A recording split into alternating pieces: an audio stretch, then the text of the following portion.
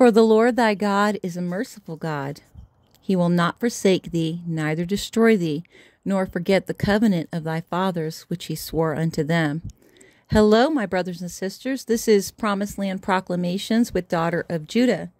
Today's offering is titled, The Derechos Didn't Destroy You.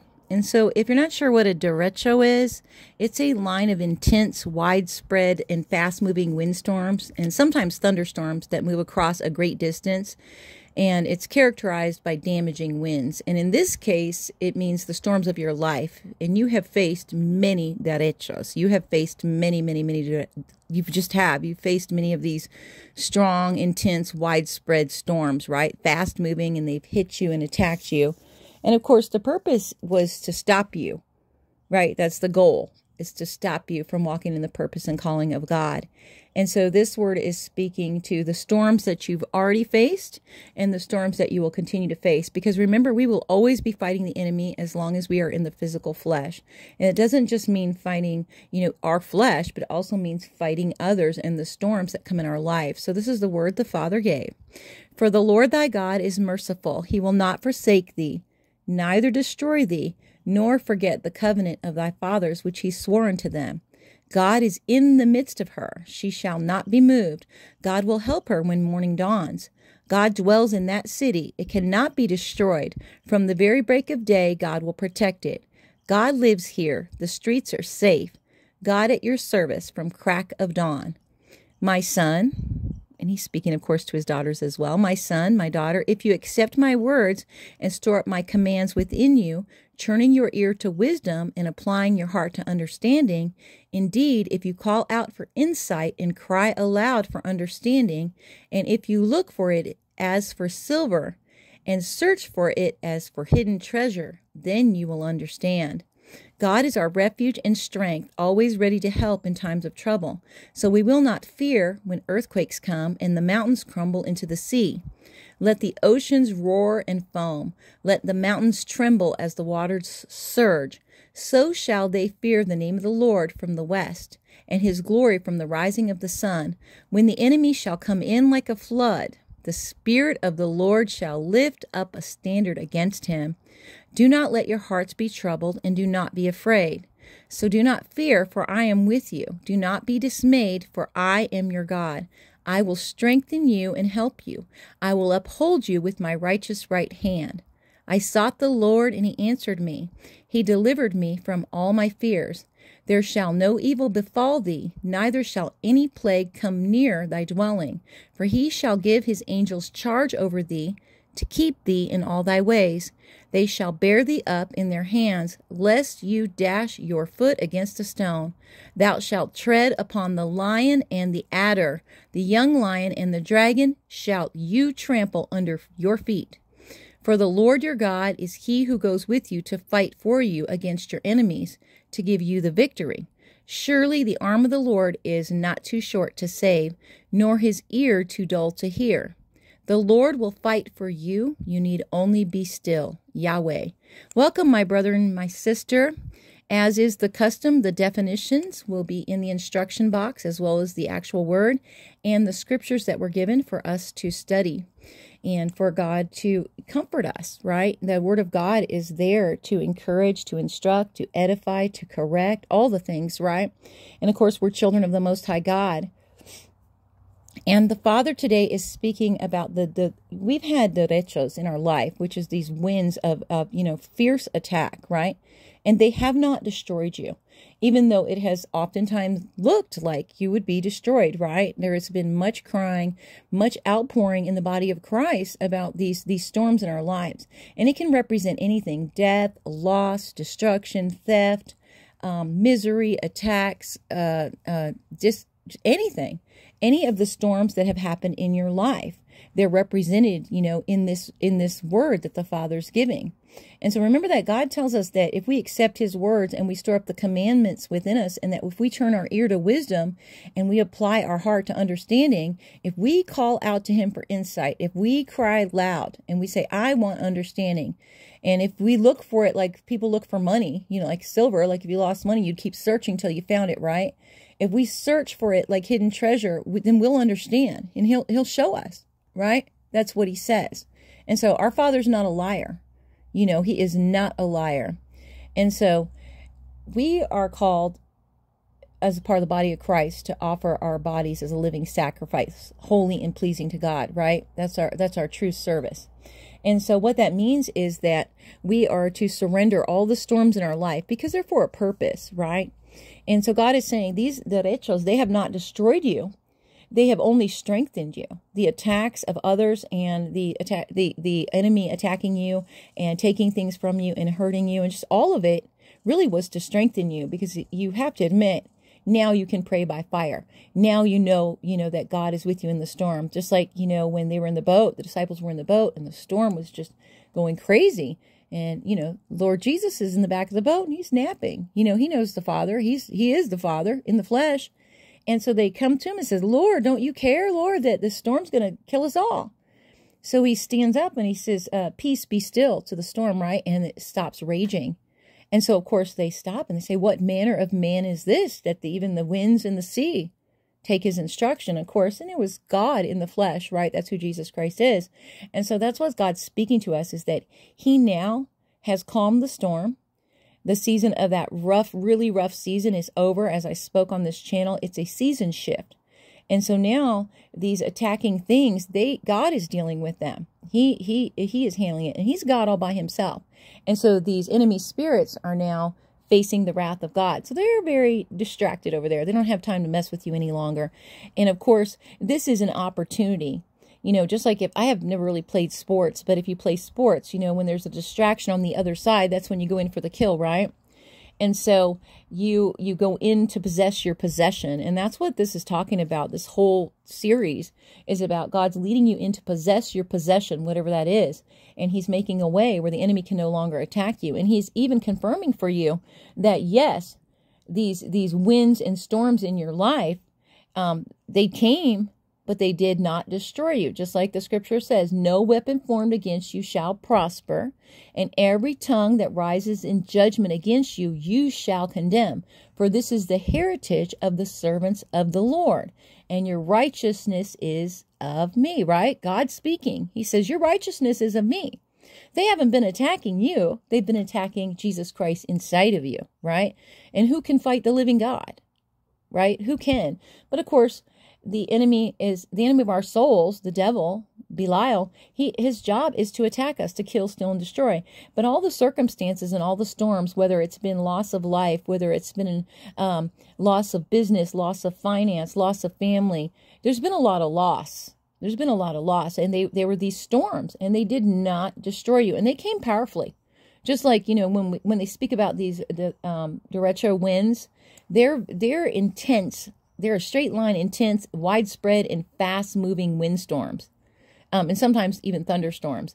And they move across a great distance, and they're characterized by damaging winds. Okay, so these are the storms of your life, right? You have faced many derechos, many attacks, many intense attacks, and the goal being to take you down so that you would not go into the promised land to possess your possession. Because there is a seat, a place where God is putting you. Remember in the scriptures that says, when they say there is a casting down, speaking of other people, right? We say there's a rising up, right? That's what the Bible says. That's what the scriptures say. And so these other people are seeing that there is a casting down right now, right? They're seeing a casting down. You're seeing changes happening. And so when men are cast down, then we're to say there's a lifting up. And God says he'll save the humble person. And so you that have come, you're very humble in spirit. You have continued to try to work your way through these attacks. You haven't given up. You haven't laid down. You haven't sat down and just said, okay, I quit. Plenty of times we've all said, I'm stopping, I'm quitting. But the Spirit of the Lord has encouraged us and brought us back through safely, right? And so, and taught us to fight. Again, this is very, very important. God is teaching us to fight in the Spirit. That has been the whole point, because he wouldn't be the good God that he says he is if he gave us a promise or a possession and then we weren't able to maintain the possession, right? How good would that be? That's that would be terrible, right? Well, here I gave you this gift, but you're not able to maintain it. So just like if you were to give a young child something that they would break, they would really want the gift, but then they would break it and they'd be very upset. And so our Father's in the same way. And the storms have been allowed, just like the storms allowed in Job's life. Many people have not considered this, and I had not considered this. I felt very isolated, estranged from God, angry with God, and really ticked off because I felt like, not that I thought I was perfect, but I was like, how come these attacks just keep coming on all sides? And I had never considered, but God revealed to me that just as in the case of Job, many of his children, he allowed the enemy to attack because it was a job promotion. Remember God says to the devil, well, consider my servant Job. And then the devil says, well, because God says, he's a righteous man. He's a righteous dude. Job's righteous. And the devil says, well, that's because you have a hedge of protection around him. And I bet if you take that hedge of protection around him, he'll curse your name. So, right? And so it was an opportunity for promotion. God was wanting to see, he already knows what we're going to do, but he wanted us to see how we would react to all these things. Would we remain faithful? And that does not mean perfect. And that doesn't mean many of us have not laid down the middle of the floor and said, I quit, I'm giving up, I don't understand.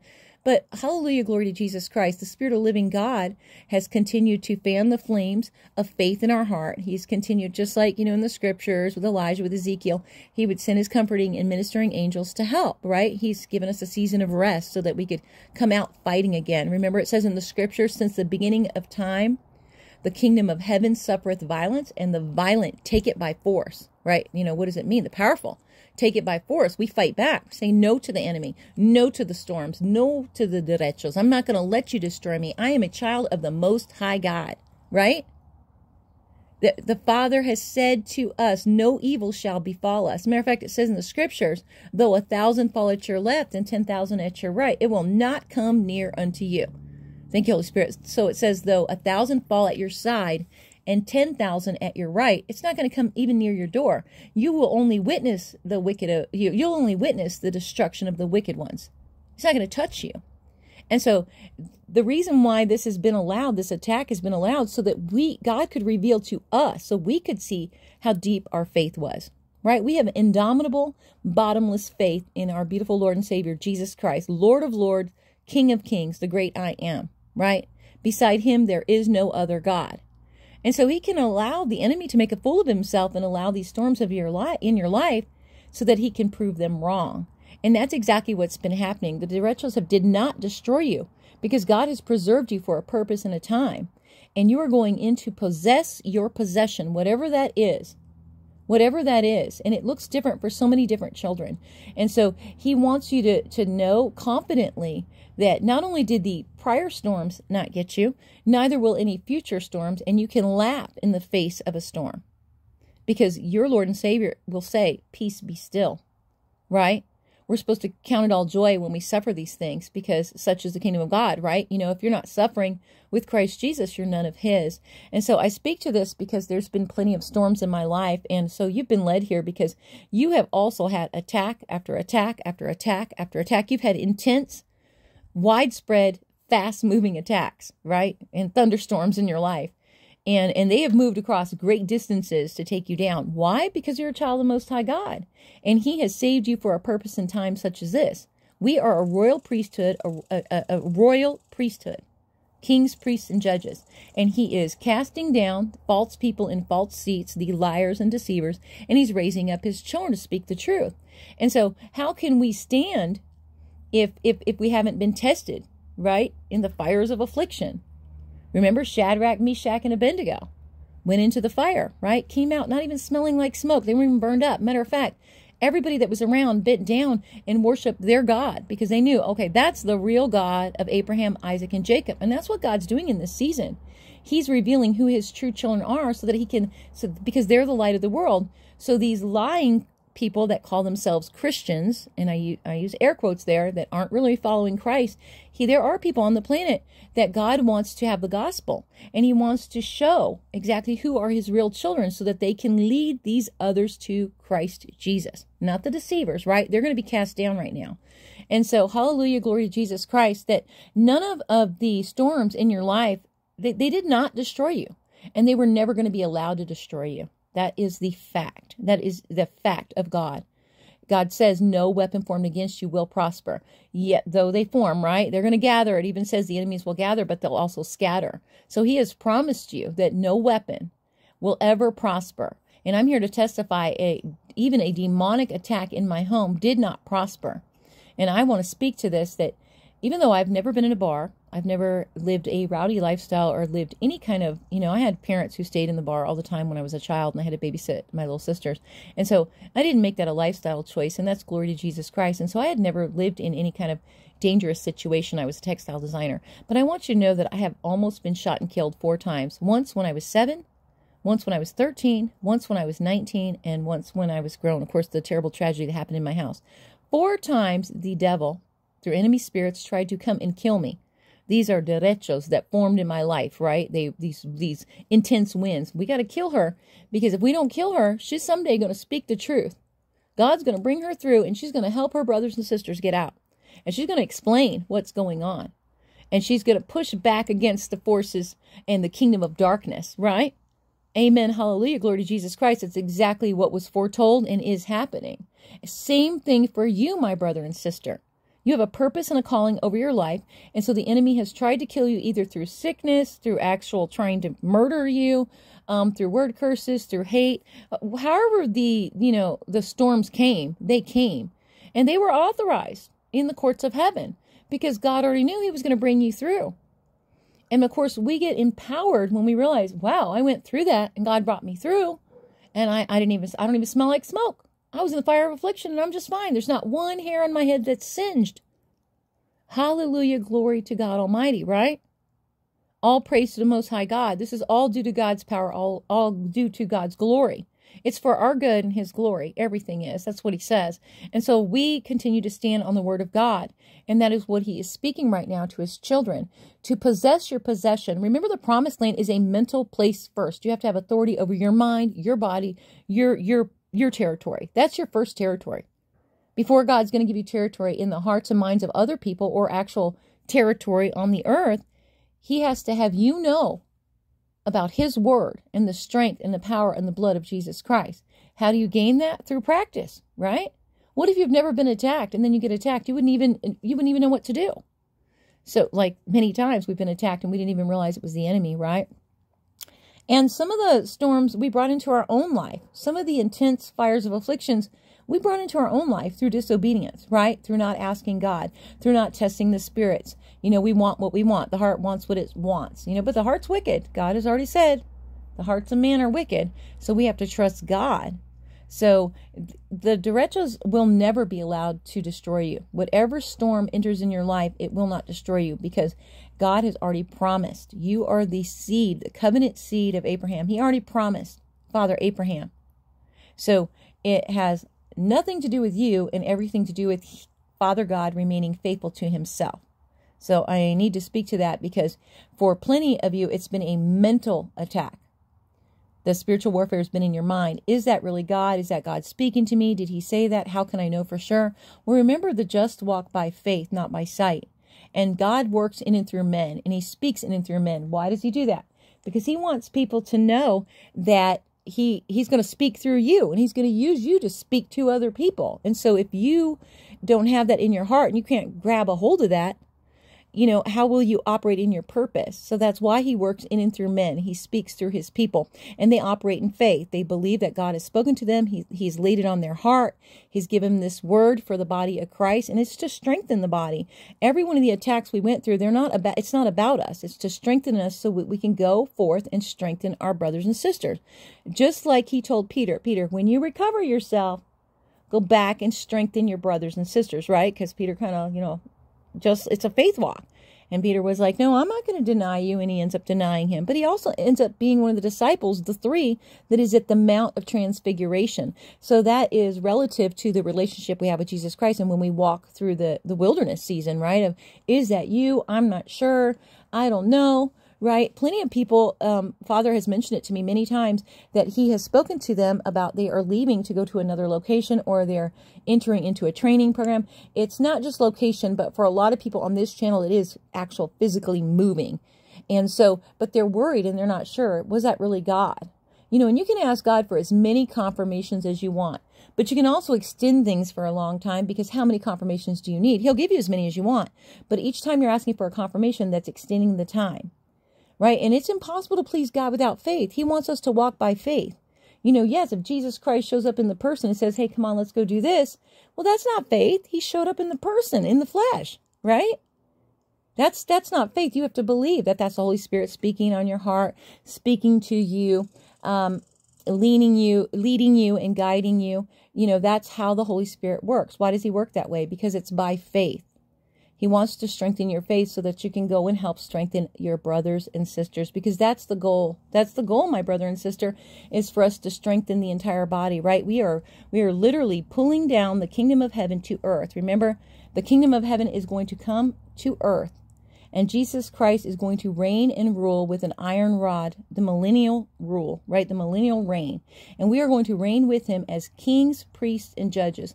That's what the Bible says. Okay, that's what the Bible says. And so the lukewarm church doesn't teach that, and plenty of people don't believe it. But you are not like them that shrink away from the truth of God. You've been led here because you believe God. You have been led here because you believe God. And so, hallelujah, glory to Jesus Christ, that none of these intense attacks have destroyed you, nor will they ever be allowed to, in Jesus' mighty name. Your Lord God, the Lord God he goes with you. He's been fighting for you against your enemies, and he has given you the victory. His arm's not too short to deliver you, and his ear is not too dull to hear your cries. You remember, he says, the Lord will fight for you. You need only to be still. So this includes these mental attacks, okay? So for many that have been led here, they are under heavy, intense mental warfare, where the enemy is trying to get them to doubt what their Father has said. Now, first off, for you to identify the voice of God means you need to read your Bible more. And this is for all of us. All of us, no matter how much you read it, we always need to read it more, because it's relationship with God. That is the Word of God. That's him in the flesh, right? We need to read his word every day and wash ourselves in it, inside and out. That's how we wash ourselves. That's how we can identify his voice. Because a lot of times you'll hear, people that think they know Jesus, they'll say that Jesus told them something, but it is not line up in the scripture. And when the Father speaks, it will always line up in the scripture. When someone says, God said this, or they say, this is the word of Yahweh, this is the word of God of Most High, it has to line up with the scripture, or else that person's a liar, right? That makes the person a liar. And so you need to be intensely familiar with the word of God in the scriptures. We need to be in the secret place. We need to be praying. We need to be worshiping. We need to be doing these things. But most importantly, it's impossible to please God without faith. So he wants you to walk in faith. And so you take the first step. And many of my brothers and sisters are like myself. I wanted the whole itinerary. I wanted to know exactly what was going to happen when I left, and who I was going to meet, and what it would look like, and what would I be doing. I wanted every detail. Every single detail. Okay, my brother and my sister, excuse that was an interruption. I had to pause the video. But all in all, what the Father is saying to you, and he wants you to remember, is that the storms of life have not destroyed you. And that has been to his protection and his covering. And he wants you to have faith and believe that as you go into this next season, there will be storms, there will be attacks, but those aren't going to be allowed to destroy you either, in Jesus' mighty name, okay? And so keep in mind that the scriptures are available inside the information box, and as well as the actual word from the Father. And thank you, Father, for reminding me. We need to remember always that when the word of God comes to us, it comes with scripture to support it. If someone is saying that God has spoken or sent a message, the scripture needs to support it. And we need to be faithful, right, as children of God, and we need to pick up our Bibles and open up the scriptures and study to show ourselves approved. What does that mean? To sit and think on the word, to ruminate on the word, to ask the Father, please speak to me through this. Is this a message for me? And what are you saying to me personally? And these things are done by faith, believing that the Father will do it. Remember, he says that he has the answer even before the question leaves our lips, right? He has the answer. And so we just need to believe by faith. And so I encourage you, my brother and sister, to not be fearful of any storms, of these derechos, these winds, these strong, intense attacks, and to continue to praise the Lord God Almighty who has brought you through. He promises to never leave you. His arm's not too short. And this is a season where he is raising you up, and he wants you to walk in faith and really stand up and, and testify. Remember, that strengthens the body. Thank you, Holy Spirit. They're a reminder to testify about what God has done for you and what he's doing in and through you. So, of course, the Father, I want to testify that there was absolutely an attack, many attacks, demonic forces, but every single time, each time the Father brought me through. Now, in the midst of it, I wasn't sure I could even feel that he was there. Many times the body of Christ says, well, I can't even tell if the Father's talking to me, or I can't feel that he's there. Well, then we have to remind ourselves that he's promised to never leave us or forsake us. And of course, if you're really honest with yourself, do you think you've been left alone on this planet? Because many of you come from families that are just filled with wickedness, right? And so you have to know that it was Jesus Christ himself and his ministering angels who's been taking care of you and kept you alive and brought you through the storm, right? It wasn't you. You didn't do it. Matter of fact, many times you had people in your life who were working wickedness trying to destroy you. And you were giving them the information. So many times I gave my enemies, the complete plan. Thank you, Holy Spirit. Like the manifest. I would say, okay, well, the Father said this, and he's going to do this, and he's going to take me there, and this is what he said. And here the enemy had the game plan. And so, of course, if I'm thinking about football right now, if you have two football coaches and they have their playbook, one of them's not going to let the other one see their playbook, right? But as children of God, many times God does not tell us the plans in the playbook because he knows we're going to speak out loud. And that's going to invite the enemy in. And, oh, there's a plan over there. And so the workers of iniquity, the kingdom of darkness down there, they hold meetings. There's boardrooms in hell. Now, I know people deny that, but that's the truth of God. There are boardrooms in hell, and they have meetings about you. And so they discuss, well, she said this, so let's attack in this way. Let's fight her that way. Let's fight him this way. Let's attack them that way, right? And so these storms in our life, they're there to prove the sovereignty of God. Remember, Jesus Christ said, peace, be still. And right away, and these are the same disciples that had seen plenty of miracles already from God. So they're wondering, who is this, man that can just tell the storm to be still? And the reason why God continues to show these miracles in our life and his faithfulness is because we forget. We forget, just like Israel in the Bible, because we are Israel, the children of God forget. They forget how many miracles he's already performed, how many times he's already brought you through, how many times he's taken care of you, right? Again and again and again, he's done these things. And we tend to forget. We tend to forget. So we have to remind ourselves, and we need to remind one another and testify.